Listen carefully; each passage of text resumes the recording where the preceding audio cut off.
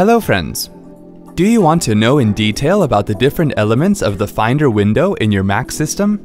Let's go ahead and find out about the elements of the Finder window.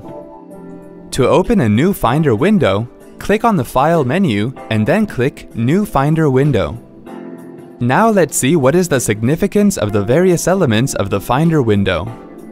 The Apple menu is used to check the software update, system preferences, recent items, and to sleep, restart, and shut down the Mac OS X. The menu bar contains the Apple menu, active application menu, menu bar extras, and the spotlight icon. On the top left corner of the Finder window are the close, minimize, and zoom buttons. The Finder window view buttons are Icon View, that is used to display the contents of your folder as a series of icons. List View is used to display your folder in a spreadsheet-style manner. Each folder can be expanded by clicking on the disclosure triangle on the left of the folder. You can easily sort the files by file name, date modified, date created, and so on. From the View menu, you can choose Show View Options to add or remove attribute columns. The Column View is used to display the hierarchy of your hard disk where each column represents a folder. The Cover Flow View displays the contents of your folder just like the cover flow used in iTunes.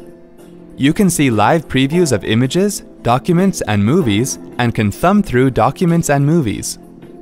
The Action menu is used to access the Finder functions for highlighted items, such as Get Info, Move to Trash, etc. In the Search field, start typing a word or phrase and Spotlight will search your Mac for any matches. Click the Spotlight icon to bring up the Spotlight search field where you can search for anything on your Mac. As you move to different places in the Finder window, you can use the back button to go back one step and the forward button to go forward.